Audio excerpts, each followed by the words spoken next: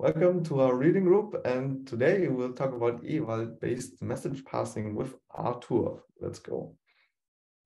So again, thank you for having me. It's really great pleasure to be here and discuss our work. So this will be about our recent ICML paper on a technique called Ewald message passing. And in a nutshell, this is a new type of JNN layer, specifically in molecular applications or more generally point cloud applications, that allows the JNN to learn messages without any limit on the distance. And to do so, it makes use of a very old and classic technique called Ewald summation. And so it's really somewhere in between physics and machine learning. And yeah, I hope there will be something for people from all of these backgrounds today. And well, so this, just for the context, this was part of my thesis work in Stefan Günnemann's group.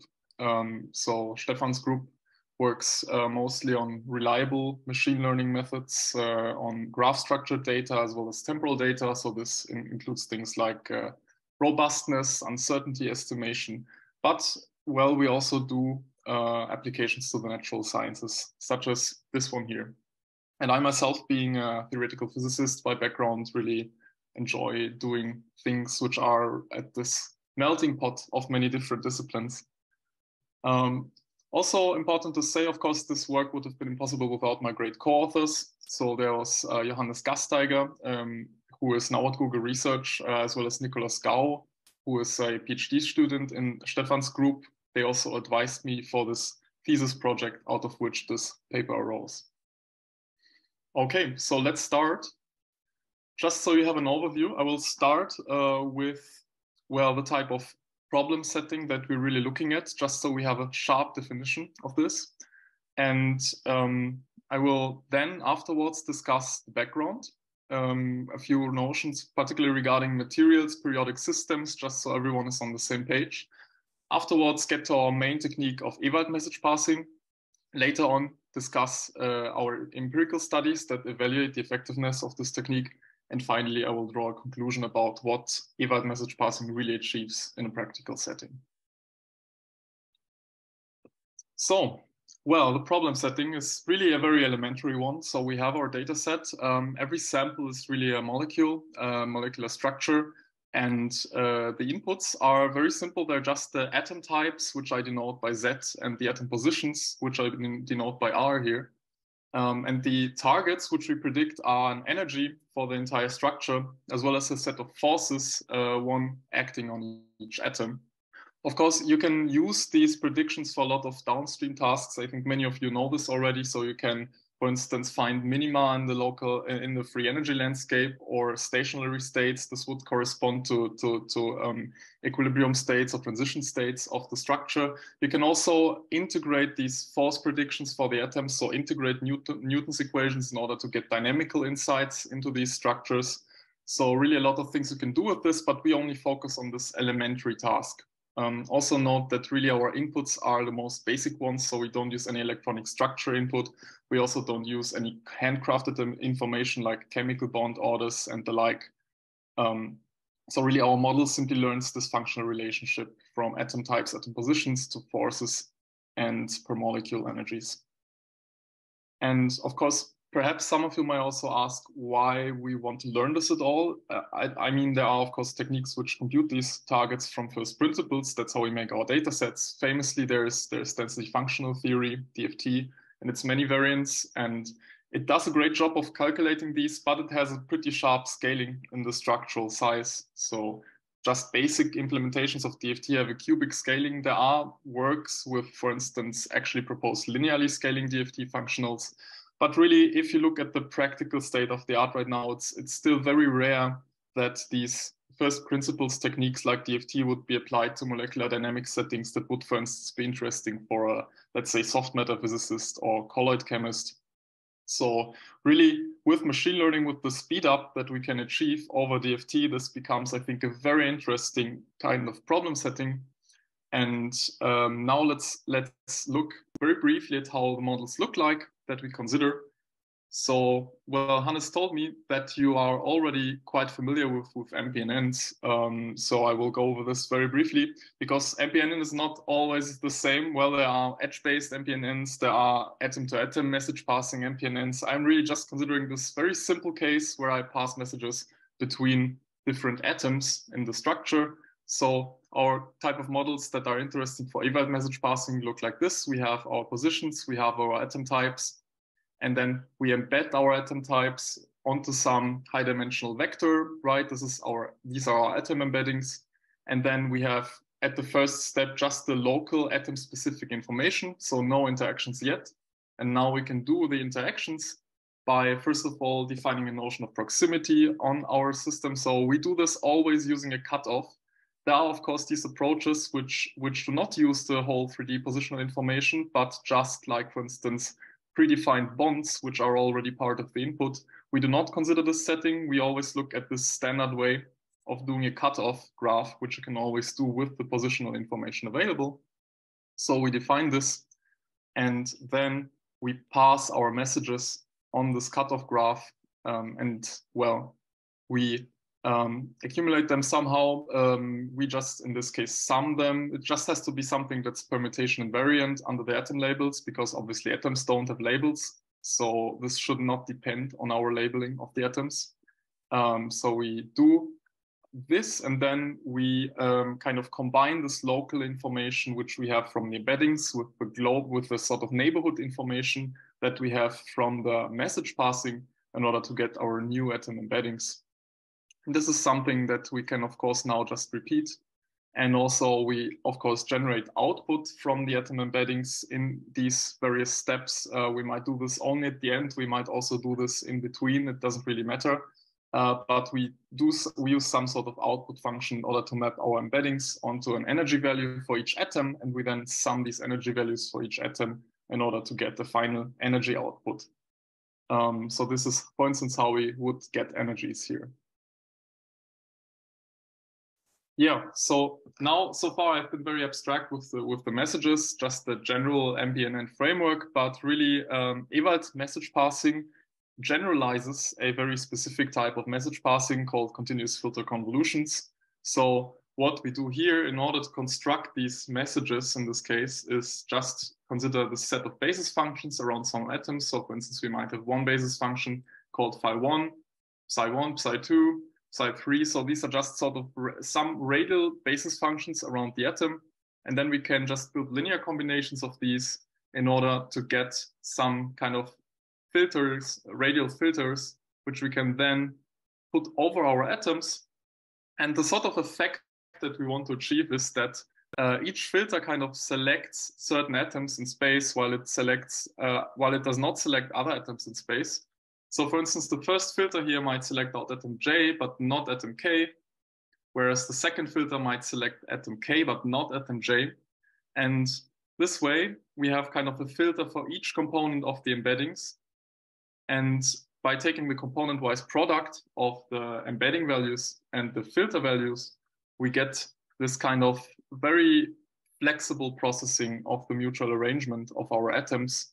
And also importantly, it's differentiable. So we can just differentiate the energy output with respect to the positions and also get the force output.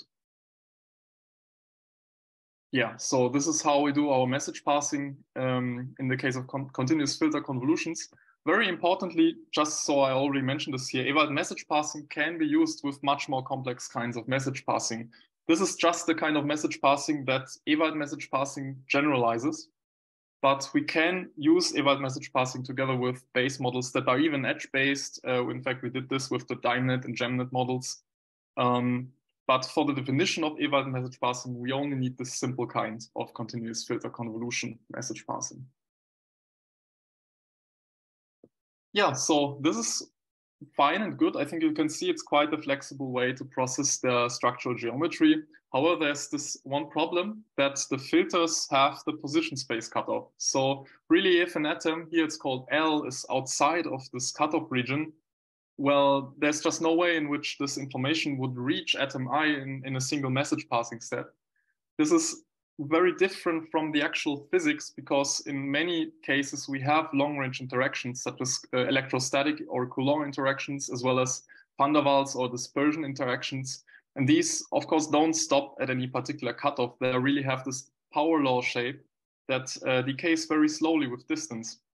And so you might argue, okay, maybe our neural network can sort of learn this with several message passing steps, not just one, because of course, after the second message passing step, it already sees next neighbor information and so forth.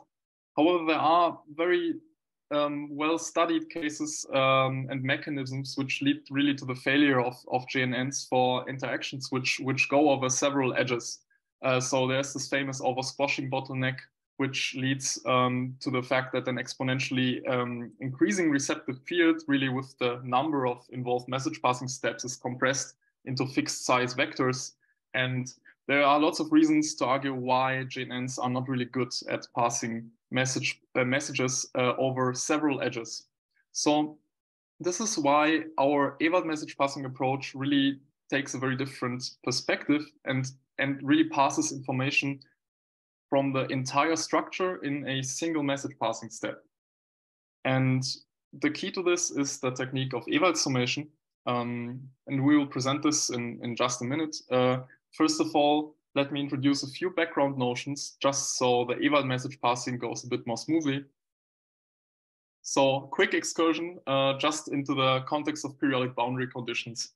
Now, so far, I've always talked about molecules, so kind of finite arrangements of atoms in space. But of course, there is the case of materials where we have an infinite collection of atoms, really. But we can sort of approximate this infinite collection by a finite set of atoms that is just kind of periodically tiled throughout space. And it's tiled in a way that, so the atom embeddings HI, HJ, they just get mapped to other embeddings at translations, which are on the supercell lattice. So the supercell lattice, it's kind of some 3 vectors. They define this parallelepiped, and every integer translation on this lattice defines a new supercell where the system just looks the same as in any other supercell. And now, this cutoff construction that we had in the aperiodic case really simply kind of generalizes to this case. Namely, we just basically only consider the embeddings for a single supercell, because the embeddings in other supercells will just be the same due to the periodic boundary conditions. So they're redundant. We don't store these explicitly, but if an atom really has atoms from several neighboring supercells inside its cutoff, then we just draw multiple edges between these supercell atoms.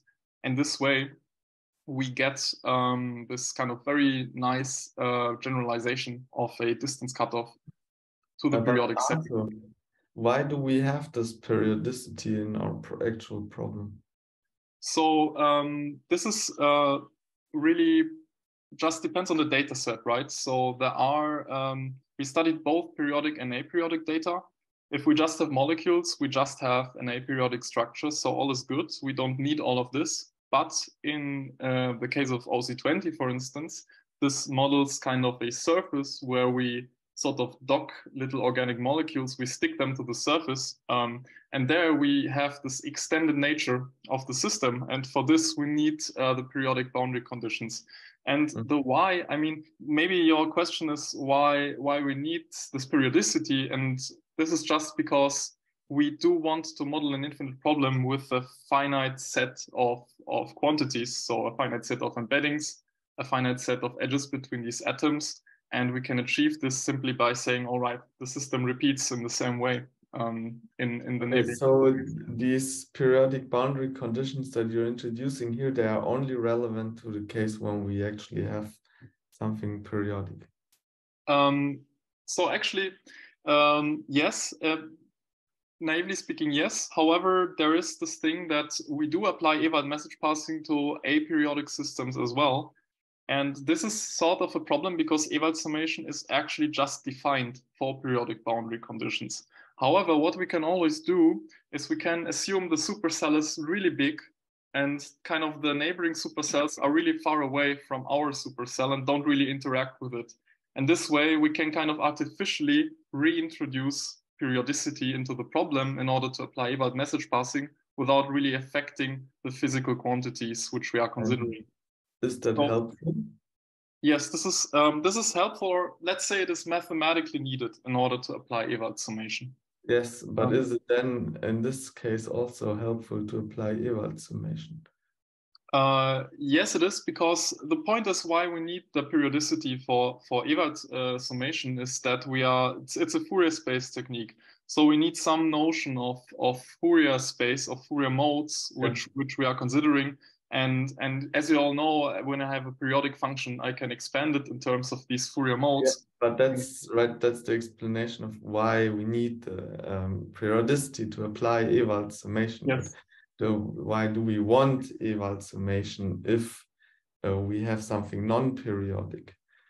But I suppose that will likely come up, or you can talk about it now if you want.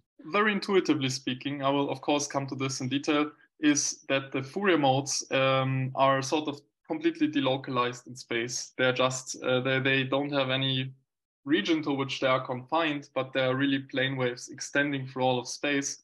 And this sort of nature of Fourier modes really leads to this whole non-local character of Ewald summation. So really this Fourier part of Ewald summation that we will be considering in just a minute leads to a way of passing messages that is just completely non-local in space. And this is very intuitively, let's say, why we need the Ewald summation in order to pass messages without a distance limit. Also empirically, I will show you later that actually Ewald message passing does lead to improving predictions on aperiodic structures. But I really hope it will become a bit more clear in a few slides. But of course, if you still have questions, or if anyone else has questions on this particular thing that we're discussing now, just come back to me at any point.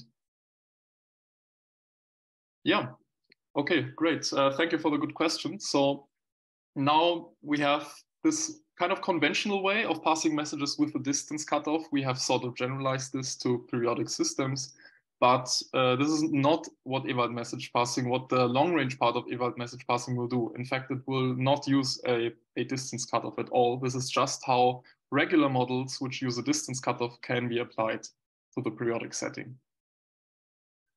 Now, I already said that we look at this sort of Fourier expansion. We need this to do Ewald message passing. So let me quickly define how this looks like. Sorry, this is one slide too far.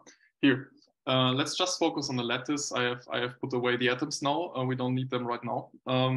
So if we have any sort of periodic function on this lattice, let's say some from R3 to R, and it's periodic, so it means that any translation of this function on the lattice maps the function into itself. Then, well, we want a Fourier expansion of this function. And now the question is which k, so which wave vectors k does this whole sum run over?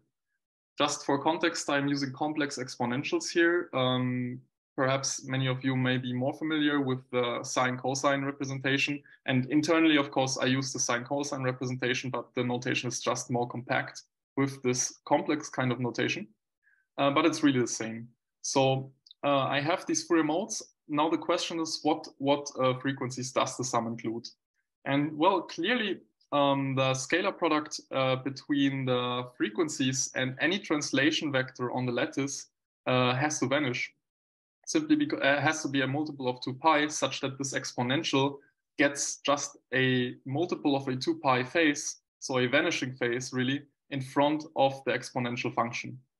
And this condition that we have sort of leaves us with another lattice structure. And it's this one, it's called the reciprocal lattice. Yes, Hannes, you have a question. So why are we, maybe you go a slide back, why are we considering a periodic function now, right? We have, for example, a lattice, and we have forces coming from the neighboring atom. From the atom in the neighboring cell, and from the neighboring cell, and so on. But these forces are not periodic in the sense of them all being the same, right? They're all scaled depending on the distance, and the distance is always different. That's correct. Indeed, this is true. So there's nothing that would help us there. However, this is more precisely written down in the paper. I won't do the whole calculations in this talk, but what you will do in the end is that you can consider the message sum. So really this sum of all the neighboring atom messages, which is really an infinite sum in this periodic case. You can consider this a function of the atom position, right? Because it implicitly depends on the position of the receiving target atom, of course. And this is really a periodic function, because when you translate the atom position into another neighboring supercell, then I think it's clear just visually why the messages, Yes. the message sum will be the same. So this is a periodic function, and this is which we indeed can expand in terms of Fourier modes. And as I said, I won't do the whole calculations here, but in the paper you see that this Fourier expansion really leads to the entire Ewald message passing formalism. Yeah. So okay. So we have now our nice periodic function, because if we translate to the next cell, then we get exactly the same value. We want a Fourier series expansion. Let's continue. Yes, exactly. So this is how it looks like. So now we also see how our modes have to look like, which K are sort of part of this Fourier series expansion, because this kind of periodicity condition leads to only a certain set of frequencies which are really compatible with our supercell lattice. Maybe you can think of this in analogy to the one-dimensional case. So you all know overtones and music. So when you have a certain periodic interval and you want to expand the function in terms of its Fourier modes, then really you have a base frequency, which is sort of the ground tone, and then you have all the multiples of this frequency, which are part of the Fourier expansion. So it is kind of a one-dimensional lattice that we're considering here. And really in this three-dimensional case, we have the same, but in 3 dimensions. We have a 3-dimensional lattice, and we have 3 base frequencies. These frequencies are now, of course, vectors, because they are sort of the vectors corresponding to the phase directions of our plane waves. And these base frequencies are W1, W2, W3, which you can see here. And now each base frequency really corresponds to a 2 pi phase shift along one of the basis directions and no phase shift along the other basis directions. And every other frequency that enters our Fourier expansion is some integer linear combination of these 3 basis frequencies. So you do see that we have this different lattice structure. It's now a lattice in Fourier space, not in real space. And it's called the reciprocal lattice because it does have this very nice relationship with the basic supercell lattice. One follows from the other, really. And you can just it's just basic linear algebra. You can verify that you can get the reciprocal lattice vectors using these relations from the supercell lattice vectors. It's really just this 2 pi phase shift condition that we must have for the scalar product between the wave vectors and the translation vectors on the supercell lattice. Yeah, so this is really this notion that I wanted to introduce of the reciprocal lattice. Do you have any questions regarding this so far? So we now have a method for translating our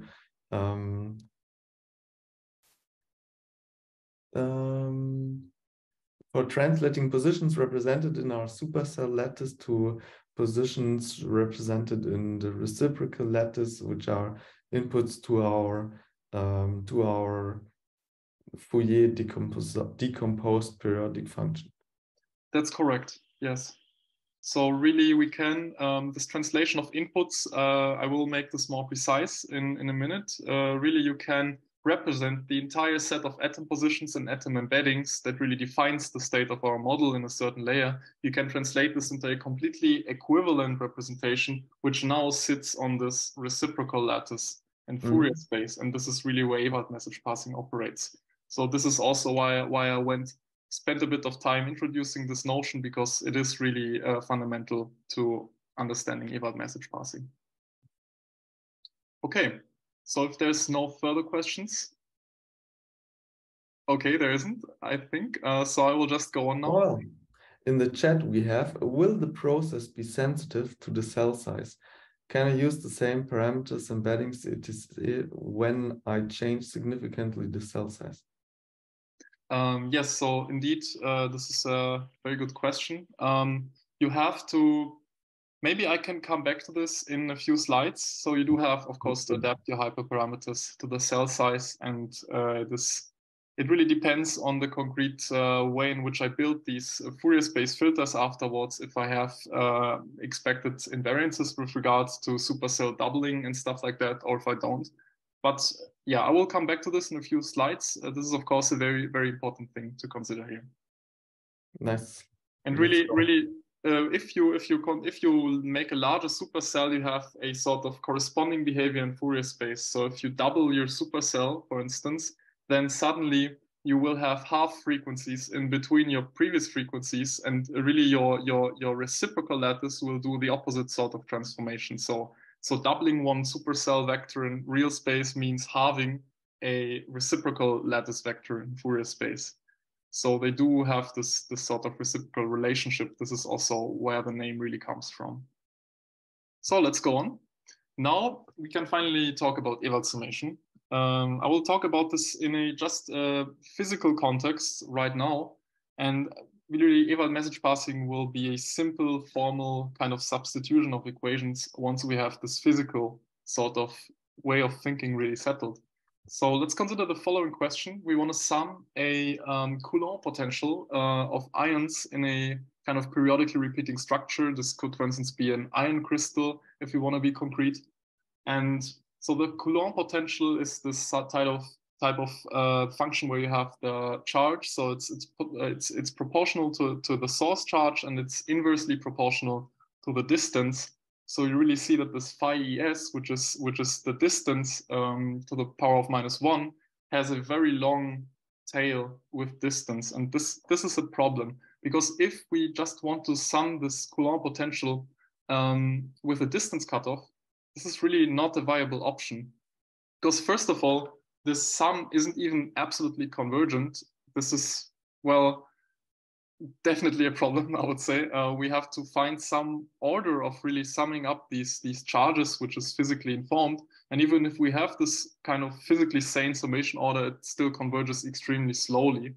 So using a distance cutoff is not a good way of summing up this QA over D -1 type of Coulomb potential in an ionic lattice. So we can do something else. Ewald came up with this kind of approach. It's a very smart trick, I would say.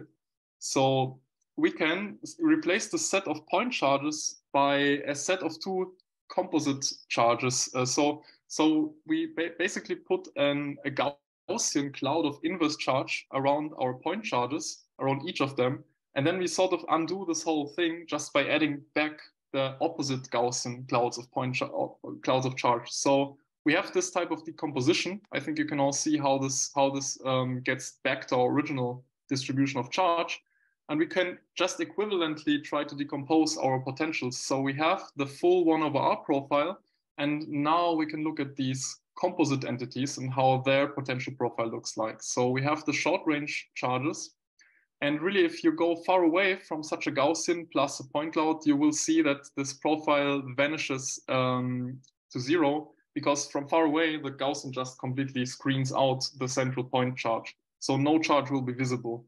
And on the other hand, for the long range part, now this is really where we do have this long range behavior, because from far away, you will just have the regular 1/r profile, because from far away, the Gaussian will look just like a point charge. So it will have the long Coulomb tail, but really this blurring of the point charges to a Gaussian of the same charge really means that high frequency components of this potential are sort of blurred away. And this also leads to the vanishing singularity, which we have at r equals 0. So we have... Why does full on the very left not have a crying phase? Well, because it's sort of trivial that this is problematic. I didn't bother putting the crying phase there, but it has a crying phase as well. It should have. We can't, as we saw just before, it's really not possible to sum this up with a distance cutoff. So very big crying face there. And yeah, so we have a happy face with the short range profile because this one we can just sum up with a distance cutoff, but the long range one we kind of just shift the problem so far to the long range profile, which sort of contains this long range Coulomb tail. So what do we do now? Well, what we can do is observe that if we do the Fourier transform of this whole thing, then we see that this potential profile is really short range in Fourier space. This has to do with this blurring of the point charges to corresponding Gaussians, because this blurring acts a bit like a Gaussian filter, so it just sort of cuts away the high frequency components of the potential. And this is how we get a short range potential in Fourier space. And what we can do next, and this is a bit of Fourier analysis, which you will find in detail in our paper, but essentially you can just rewrite the sum over all the atoms in the lattice. You can rewrite this into a sum over just the supercell atoms. This is what I call SC here. And the rest of the sum then is rewritten into a Fourier space sum, which now goes over the reciprocal lattice that I introduced previously. And the important thing here is that you can now see this Fourier transformed profile inside the sum. And this is exactly what we want to have, because now we can just cut off this sum over frequencies at a cutoff, which we can do because the Fourier space profile is short ranged. And now you can see happy smileys in each of the cases, because now every sum is truncated at a certain rather small number of terms. And this is how we sum up a Coulomb potential. It's a bit more complicated than that, really. There are terms that have to correct for self-interaction of charges and things like that, but all of this is really not important for Ewald message passing. So in a nutshell, this is really how Ewald summation works. And now we can just really introduce our method already. This is maybe a bit much at the moment, but it will become clear just in a while how this translates to machine learning. Let's then maybe have a quick recap, right? We have this period, we have our interactions not only with the stuff in our own cell, but we also have interaction with stuff in other cells, and we want to calculate these in as well. And now if we just sum up all of the interactions, then we would have a divergent sum and also other issues. What was the other issue? So it's not absolutely convergent. That's one issue. This is something that's specific for the 1 over R profile. It's not in general. So in fact, for instance, for a 1 over R to the power 3 profile or something like that, this would not be an issue anymore, but it can be an issue for certain profiles like 1 over R. But the way more important issue is really that the sum converges extremely slowly, because no matter how large we make our cutoff, there will still be a very significant portion of this profile tail kind of not included in the cutoff region. We just cannot really omit these longer range contributions. And this is where Ewald message passing comes into play, because we can much more cleverly kind of write the sum as a sum of two terms. One of them is short ranged in position space, one of them is short ranged in Fourier space, and sum up each of them the corresponding cutoff. And now we do this decomposition because of that. And in the decomposition, we, the short range interactions, or in the decomposition in short range and long range interactions, and the short range interactions, we can very simply just choose a cutoff and only add up a few and just do that. And that's a good approximation now. And exactly, for long range stuff, then we do your Fourier trick, where you transform your invented charges into Fourier space. You then do the cutoff of the summation in the frequency space instead of in the coordinate space, so to say, or instead of our Cartesian original space. And now, we have this and can just add them up or something like that.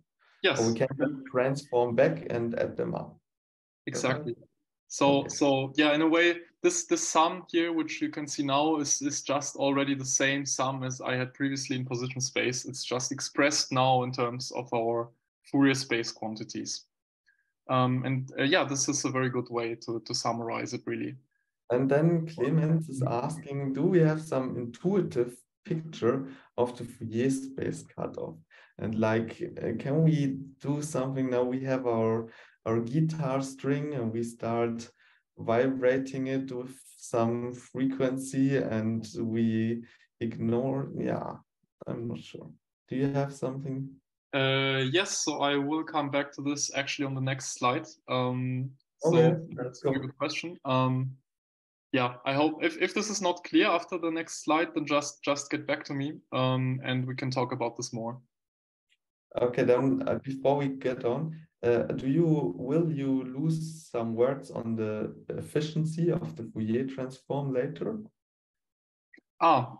So, well, I can lose a few general words on the computational scaling of our approach. I can already say that this work really just introduces the basic method of Ewald message passing without any tricks like fast Fourier transforms and things like that. So we just use the standard Fourier transform. We will still see that this has a beneficial effect on scaling if you compare it to just message passing without any distance cutoff in position space. Okay, let's move these more general questions to later. Yes. And one more understanding question here from the chat. Why does adding a cloud of inverse charge to the point charges make the real space interactions short-ranged? Okay, yeah, that's kind of a physical thing, really. Let me get back. So the idea is that if I surround my point charges with this cloud of opposite charge, then if I'm very close to my point charges, I will be deep inside this cloud of the opposite Gaussian charge, and I will really not see it. There's this kind of property of Coulomb profiles, and really more generally of the Poisson equation, that anything that's outside my radius at which I am near to the central charge doesn't matter at all to the potential. And in fact, just once I get away from my charge, then I will sort of see the surrounding cloud of opposite charge. And if I'm really far away, then all the opposite charge will be inside my sort of radius at which I am away from the central point charge, and it will just completely screen off this central charge, because I will have the same opposite charge around my central charge. And this means that the potential just drops off to zero.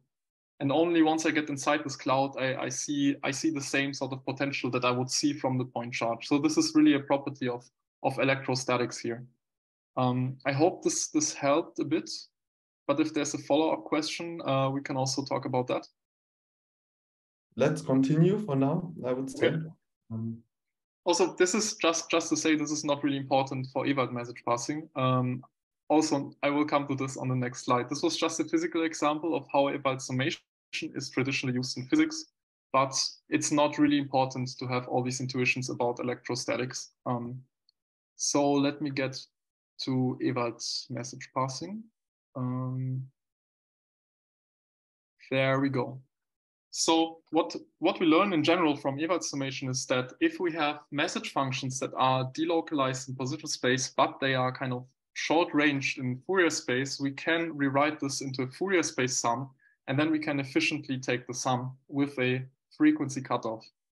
And what we can do now is consider a purely formal analogy, really. We can replace our point charges, what was previously our point charges, we can replace this by the atom embeddings now. And what was previously our potential profiles, so the Coulomb 1 over R profile so the short range profile and the corresponding long range profile, we just replaced this by filters, which we learn. So we have the short range filter, which is now any learned filter, but with a distance cutoff. And we have a long range filter, which is a Fourier space filter. And this is really the part that is now new.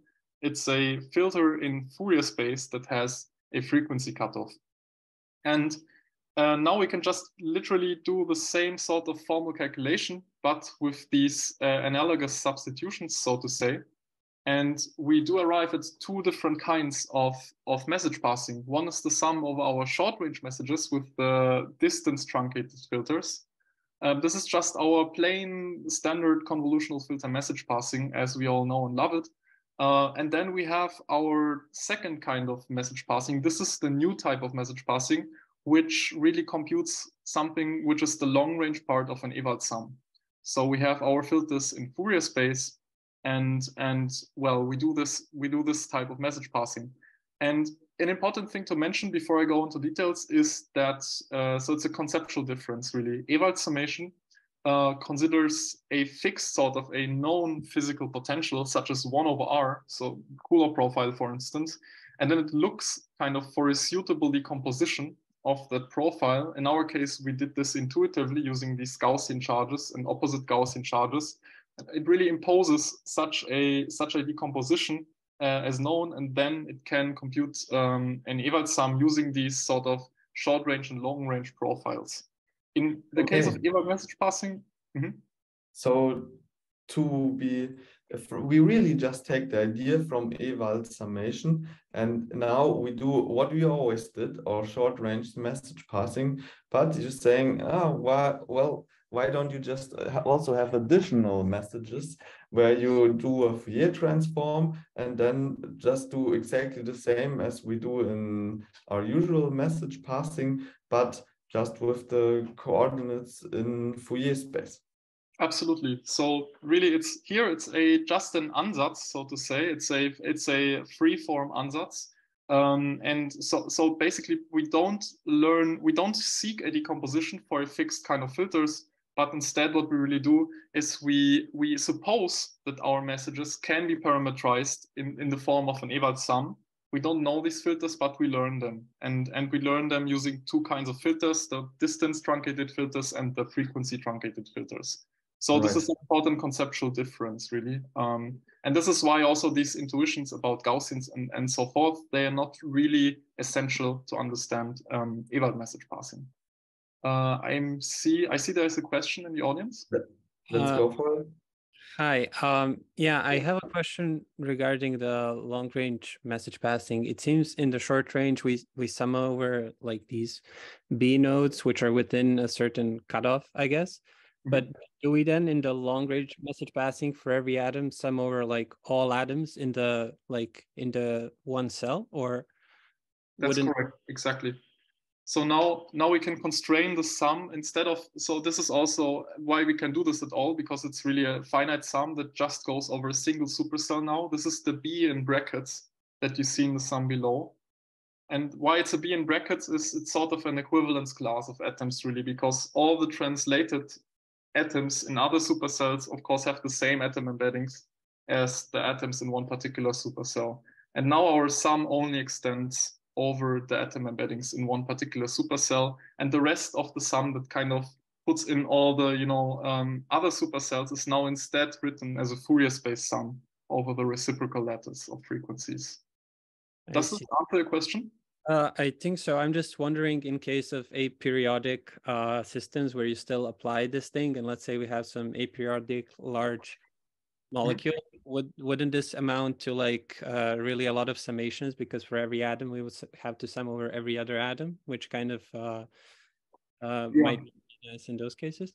Yeah, so it's a bit like I said previously. What you do is you kind of pretend there is a supercell, just a pretty big one, or it's like a sufficiently big one. And I will also come to this on a future slide, actually. So yeah.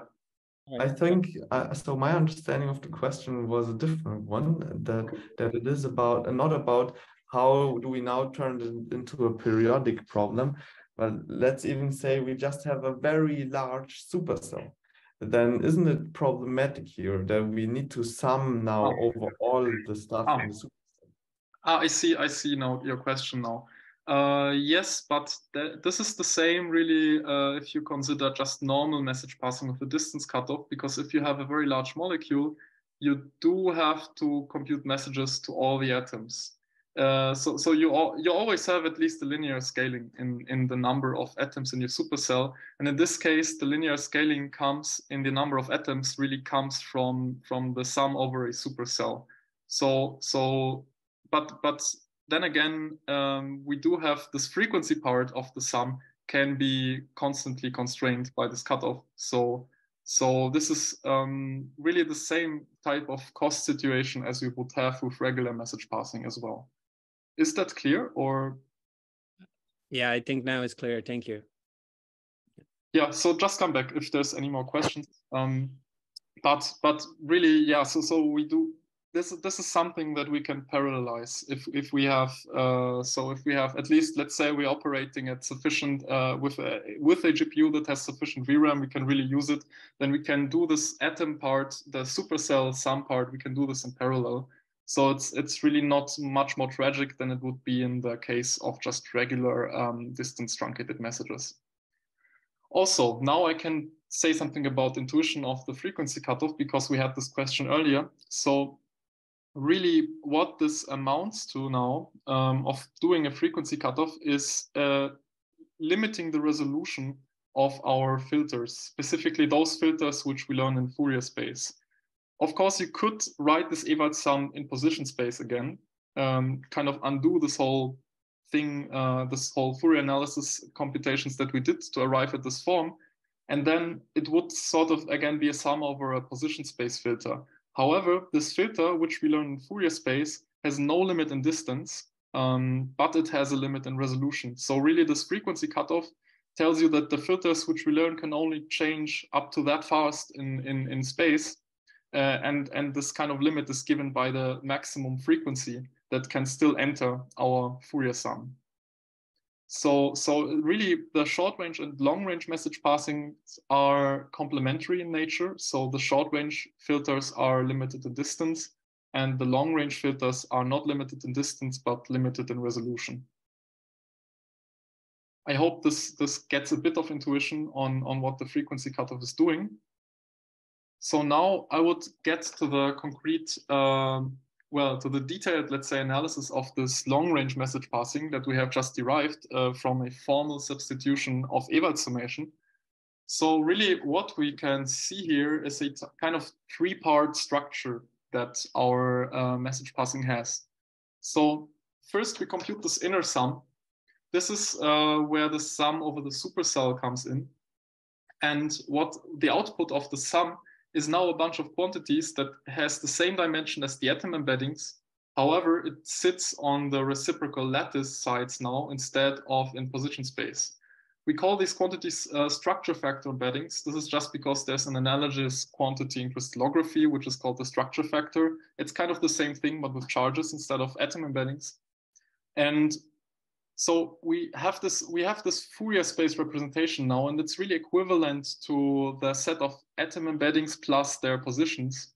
Because if you think of these atom embeddings as a kind of discrete charge density, really, so you think of it as a distribution of charge that's supported at the atom positions, and now you perform the sum. This is really just a Fourier transform of this charge distribution.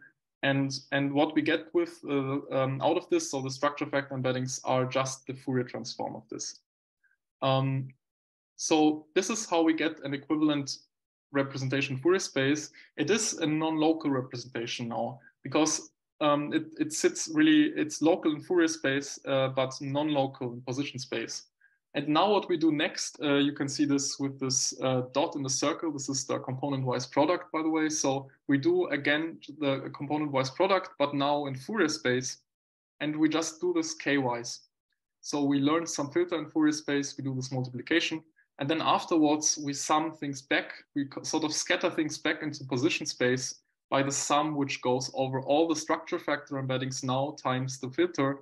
And this is how we get back to quantities in position space.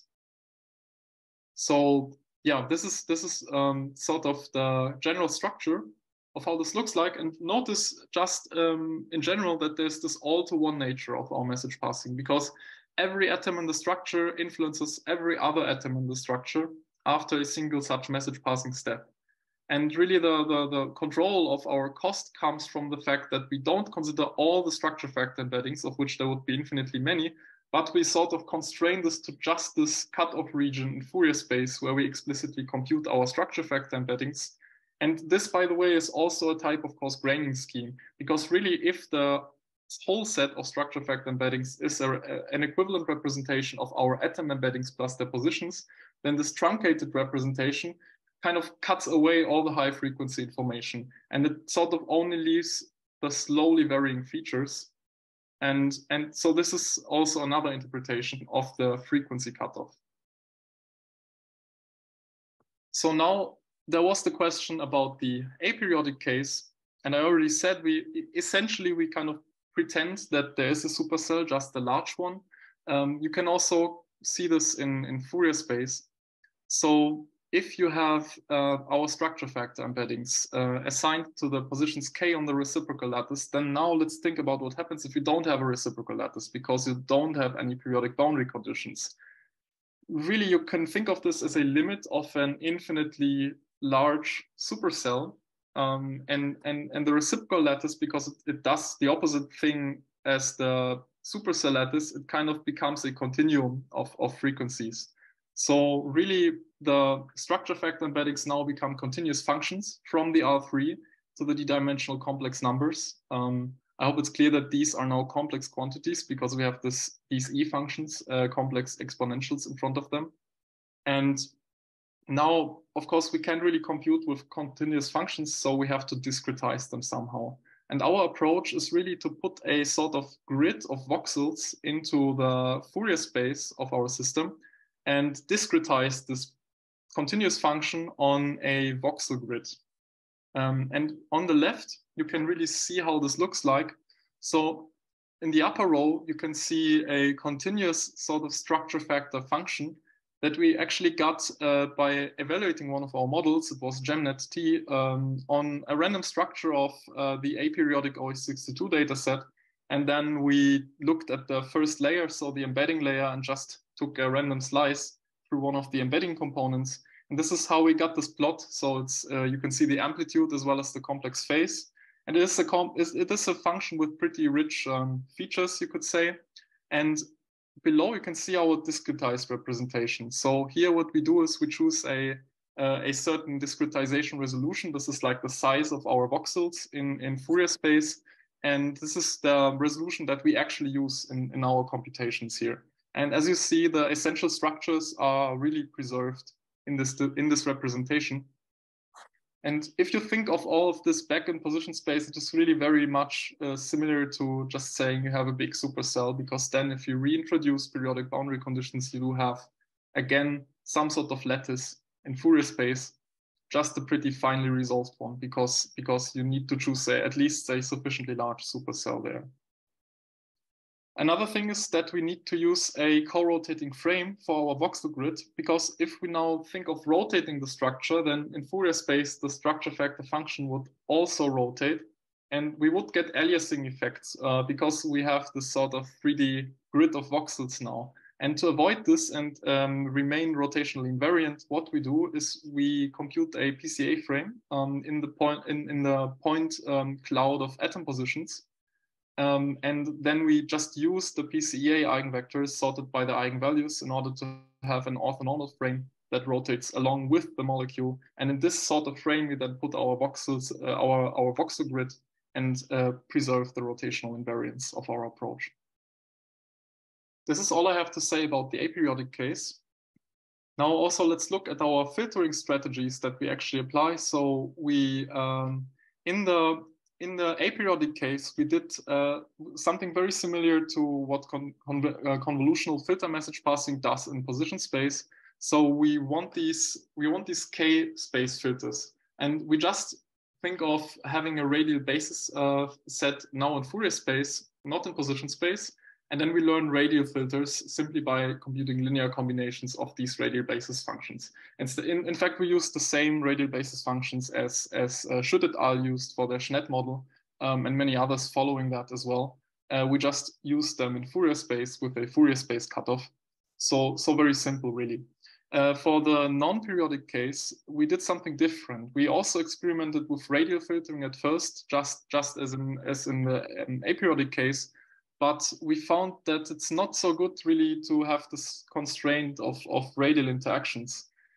The fact is that we do have this periodic boundary conditions frame that we have in the periodic case, and it gives us valuable geometric information, because in the OC20 dataset, for instance, we have surface structures which have a surface normal and the rest of the directions, and of course the model should know which direction is normal to the surface and which one is not. So what we can do instead is we can use the PBC frame, which is in Fourier space given by our reciprocal lattice equivalently, and this thing, of course, rotates with the structure again. So we are rotational invariant, even though we do no radial filtering anymore. And then we just learn sort of coefficients in front of a certain set of reciprocal lattice sites that we include in our computation. So concretely, let's say we have hyperparameters in X and Y and Z. In this case, they would all be 1. And we just say, okay, let's take the -1 until 1 lattice positions away from the origin, and we do this in all directions, and then we sort of get this cuboid that you can see here in orange below, and these are the k vectors that we include in our computation. So we don't explicitly use a cutoff anymore, but we still sort of constrain the number of frequencies instead by saying, okay, I only look at the first n frequencies in each of the different coordinate directions, and then we simply learn filter weights associated with each of the reciprocal lattice positions, and we just multiply them k-wise again. And this is how we parameterize our filters in the periodic case of OC20. This just empirically proved to work better than trying to do radial filtering. And also, it's important we have a point symmetry constraint, because every lattice, regardless of which other symmetries it might have, every lattice is at least point symmetrical. It's easy to think of. If you have 3 vectors and you just mirror each of them, and then you again generate the lattice of all integer translations, it will be the same, of course. So this point symmetry, it's there in every supercell lattice. And now if our model sees a structure that is sort of point symmetrically transformed, then it should give the same output again. The model should give the same output. And therefore, we include this point symmetry constraint and really just half the number of parameters that we have to learn for our filters. So this is how we build our filters. And now let's step back a bit and take a bit more of a high-level view on this again. This was now very precise, very detailed, how we actually do the filters, but how do we actually integrate this with models that are already existent? In fact, we will show this in the empirical part. Ewald message passing is a very cheap addition on top of existing models, and we can add it as follows. Let's say we have any kind of existing message passing. So here it could be the atom-to-atom message passing, just because I used this before, but it could also be an edge-based message passing. Really anything you want, as long as you generate atom embeddings at some point of the message passing process. And then you have our long-range message passing, which is just the thing that we considered before. Now, this basically amounts to a complementary kind of message passing that, as I already said, is unconstrained in distance, but instead constrained in resolution. And now what I can do is just add both message sums to each other. I really just perform an addition of both results. And this way I get updated atom embeddings that include both the information from the perhaps very detailed but distance constrained message passing and the perhaps less constrained, less complex but long range type of Ewald message passing that I have. So of long range message passing. So Ewald message passing is really the combined use of both a long range message sum, as I described before, together with any really short-ranged message passing procedure. And now the hypothesis here is that if I use both message passing schemes together, then I will get both better energy predictions and better force predictions. Now, really, this is a hypothesis. So let's see how well this works out in practice. First of all, I quickly talk about our baselines and datasets. So as baselines, we used 2 node-based models which just do atom-to-atom message passing. These are the Schnedt and MPNN models. I think they are both very well known, especially the Schnedt model. And then we also looked at edge-based models. these are the more performant models usually. So DimeNet++ and GemNet-T. And these together provide quite variable selection of models that are currently in use. Of course, it's not a full kind of exhaustive selection, but I think it provides some starting point of different models. And then, of course, on top of these, we now add our Ewald message passing and see how this influences the model predictions. Then regarding datasets, we have, as I already said, an aperiodic and periodic dataset. So our periodic dataset is also 20.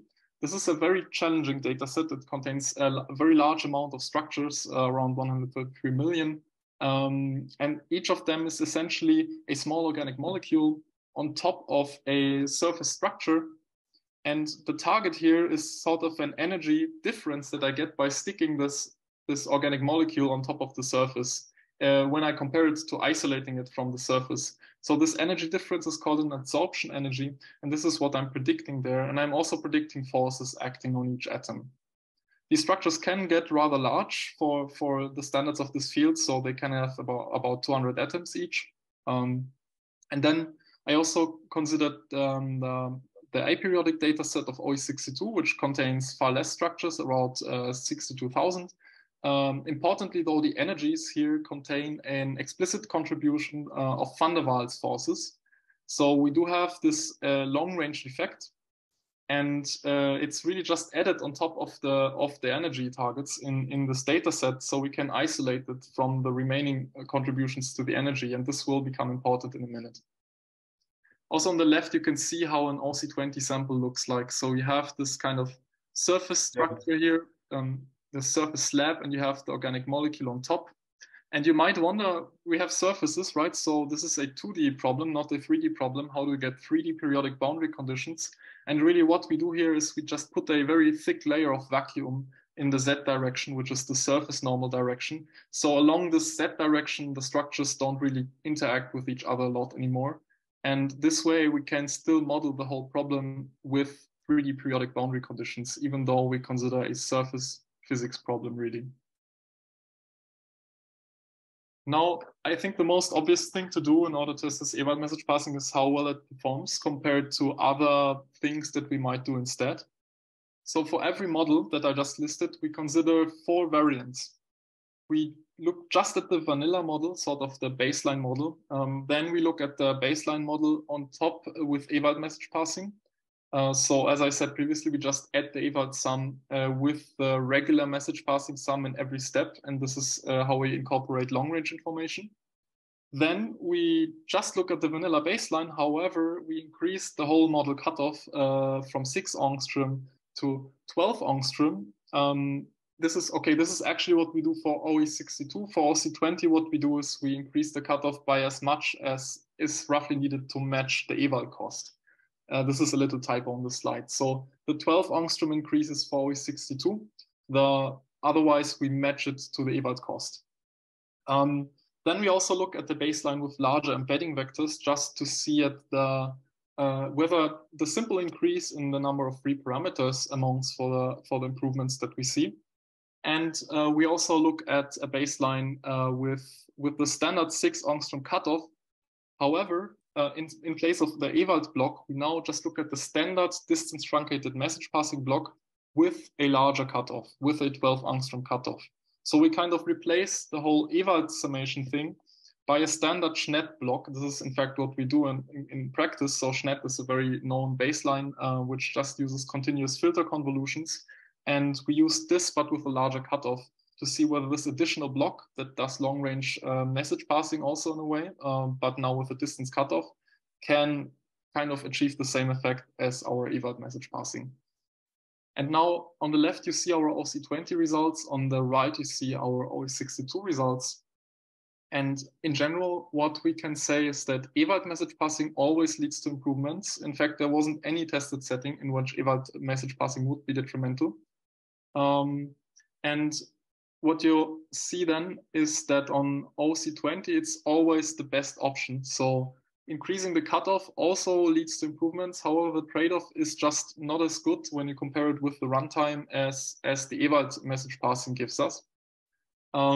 Also, what you see on OC20 as well as on OC62 is that simply increasing the size of the embeddings has essentially no effect. The embedding increase was done as much to get roughly the same number of free parameters as with Ewald message passing, of course. So we see that it's not the additional free parameters that leads to the improvements. And then on OS62, the picture is a bit more diverse. So here indeed the other variants do work sometimes. For instance, if we look at the increased cutoff variant, this does work well for the edge-based models. Apparently they do have some way of better incorporating this increased model cutoff and kind of learning learning to propagate information with this larger cutoff. However, it is even detrimental for the simpler node-based models of MPNN and SCHNET. So really diverse result here. And the same, but oppositely holds true for our variant where we just put a larger cutoff SCHNET block on top of the remaining model instead of an Ewald block. Here you can see that that it does work well for the edge-based. It does work well for the node-based models. However, it does almost no difference for the edge-based models of DiMet++ and GemNet-T. And in fact, you cannot increase the cost more. So maybe you might ask, okay, so why didn't you just do an even larger cutoff, perhaps get more cost, more like the Ewald message passing, but also perhaps better results? The point is that on the OS62 dataset, most structures are already saturated completely by the 12 angstrom cutoff. So the graph already has essentially full connectivity on almost every structure. And increasing the cutoff even further doesn't increase the cost anymore. So as we see, Ewald message passing is the only reliable way of getting improvements that works across all structures. And what you also see is that you get a very small overhead by using Ewald message passing. It's often below a single millisecond. And this means that it's also smaller than many differences between model baselines, especially on OC20. So it is quite a cheap way in which you can achieve very reliable improvements in the tested cases. So we do recommend putting it on top of your models if you think that long-range interactions might be relevant in your data. Then, of course, we also wanted to see whether it's really long-range interactions that Ewald message passing corrects, because well, it's more of a hypothesis so far. And of course, there's no definite way of saying this because you can't just look inside our model as in any more interpretive method. But what you can see here in our study is the following. We looked at 3 different variants of each model again. So we have our standard baselines, then we have baselines with Ewald message passing on top. And as a third variant, we looked at the baseline plus a sort of, well, it's kind of a cheating baseline really, because what it does is it just gets the D3 correction that explicitly amounts for the van der Waals energy in the system. It gets this thing added on top of the remaining model prediction. So it doesn't really have to learn this. It only has to learn all the more short-range contributions, which do not include van der Waals effects. And we compare these sort of 3 variants, so baseline plus Ewald, and the cheating baseline that gets the van der Waals energy on top of the predictions.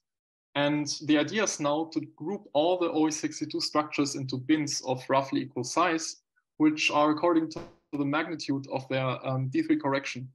So, and what we do then is we collect the statistics, so the mean and the confidence intervals of the energy errors in each of those bins.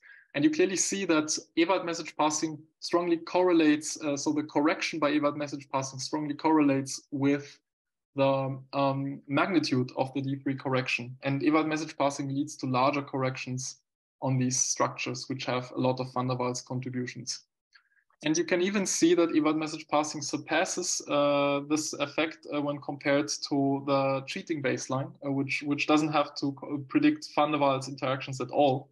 This basically means that it doesn't just accommodate for van der Waals interactions, it also learns other things which improve energy predictions. I think this is quite clear.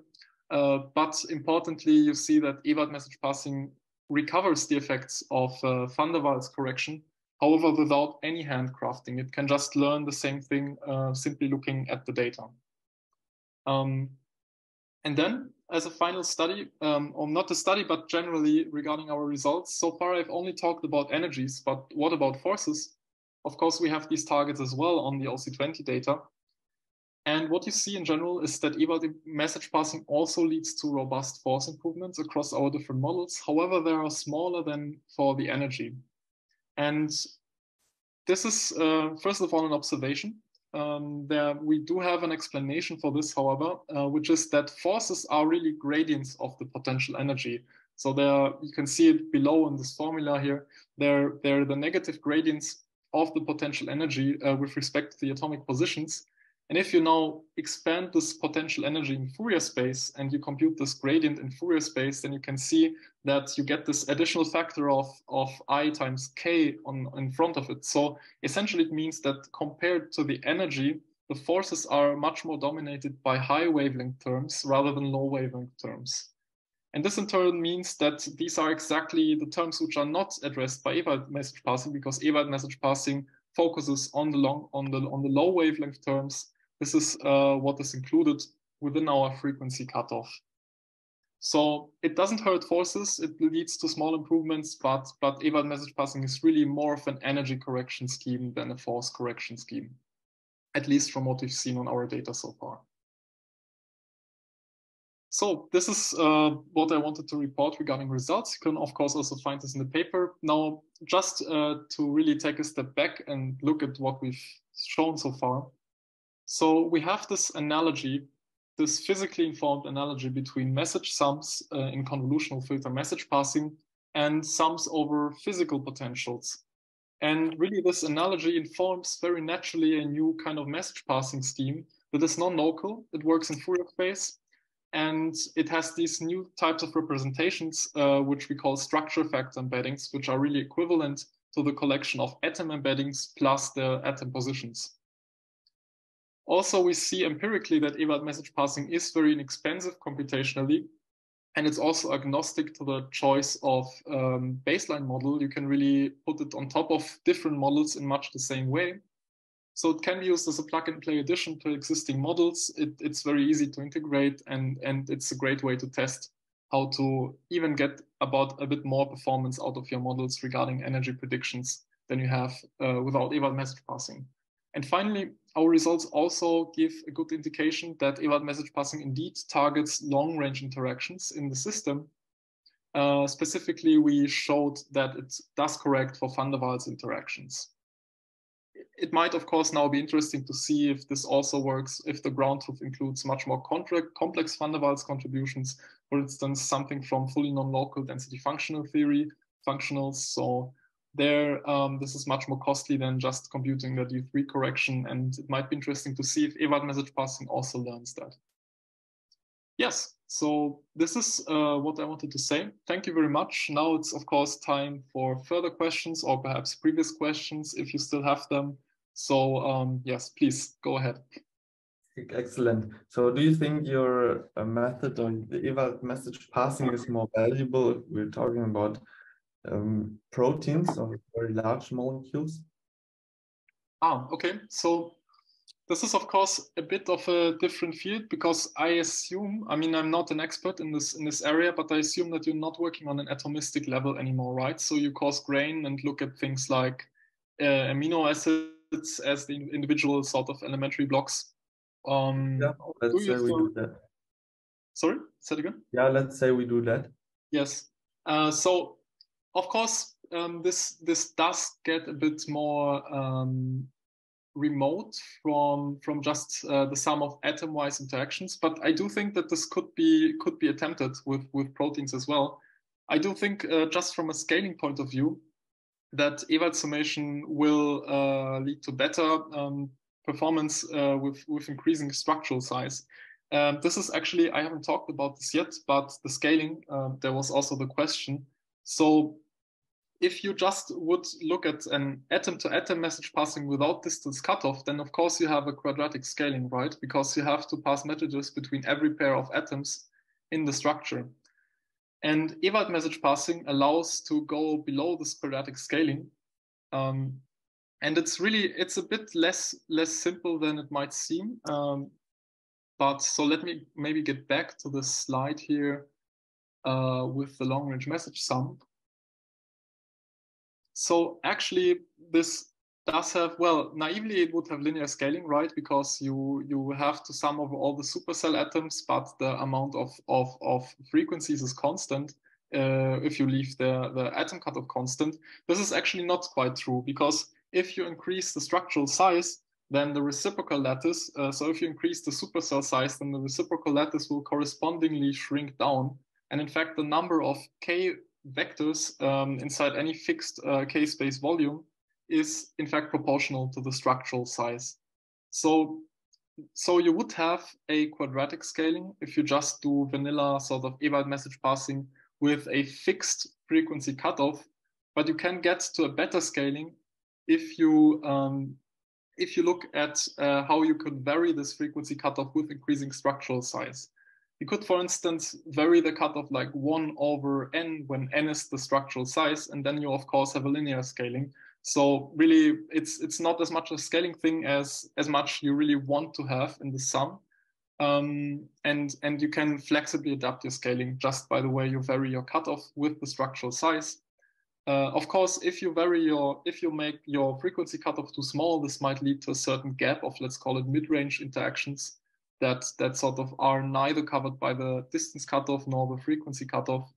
But in general, you do have better scaling properties than distance-based message passing without cutoff. So yeah, coming back to a question, of course. So because of the scaling aspect, I do think that better performance can even be expected once we look at larger data sets. 200 atoms is of course nothing for molecular dynamics standards. Really, we're talking about systems with 100 million atoms that are often interesting for soft matter people, for example. And it might be very useful to test how well Ewald message passing performs in the setting. And yeah, I think proteins might be such an example of really large systems where Ewald message passing might become really handy. So you also now talked about maybe in some cases it is not just this easy multiplicative contribution that can come in. So what if you just do something stupid, like you sum up your stuff, you concatenate some embedding of the frequencies of the frequency cutoffs, and or no, some embedding of the frequency magnitudes, and then you just feed that through another linear layer, and then you use that, like not using the output of phi tilde L just in a multiplicative way. Just do whatever you want. Yeah, okay, so this multiplicative structure is important if you want your predictions to be translationally invariant, because this has to do with the way convolutions look like in Fourier space. So a position space convolution is of course not, it doesn't change when you translate the system, because the convolution with the filter just depends on the relative position of atoms, right? So continuous filter convolutions are of course translationally invariant. And in Fourier space, this convolution simply becomes a pointwise multiplication. This is generally how convolutions look like in Fourier space. And this is really, so this translational invariance that we get with convolutions informs this pointwise multiplication structure that we have in Fourier space. And we could, in theory, do something more stupid perhaps, but it's important that we cannot really let different K vectors interact, different structure factor embeddings interact with each other. It has to be a pointwise operation on the structure factor embeddings. And then I think we should in general be translationally invariant. But really there isn't that much freedom of what we can do in Fourier space without sacrificing the translational invariance. Yeah, okay.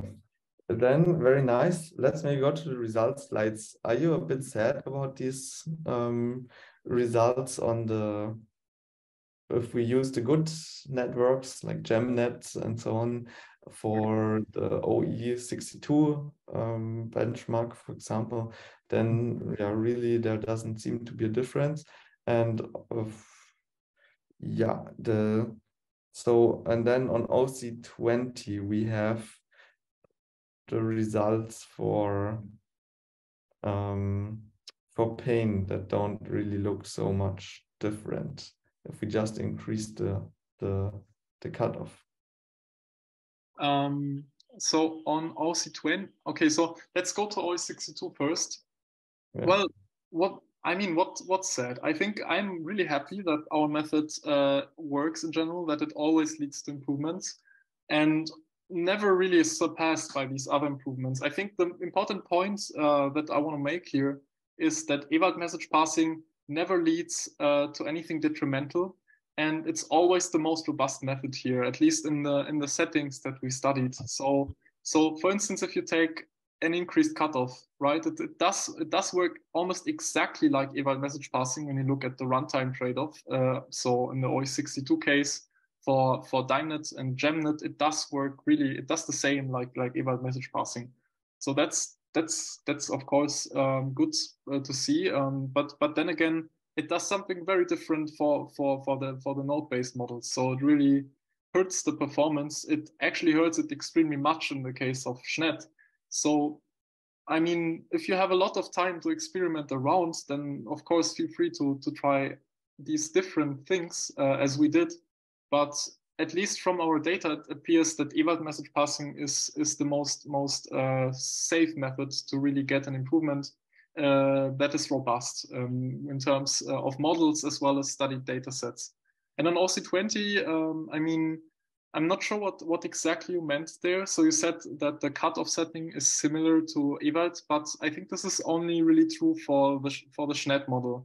Here, indeed, the cutoff does produce quite the same trade-off as Ewald message passing, but it's really much more. It's really much worse when you compare it with the other models, and particularly for the much better models like DimeNet and GemNet that are the better models to use on a dataset like OC20. You see that an increased cutoff makes almost no difference when you compare it to Ewald message passing. I think we've looked enough at the results. Yes, sure. Cool. So also, right, it's just, I find it very nice that basically you don't have to change anything with your existing models. You can just add this thing. Yeah. All right. Then I would say, oh no, let's maybe say to finish off the day, do you have some future directions or future improvements, or also can also be a completely different topic that you're excited about and that you want to mention and that you want to advertise to the world?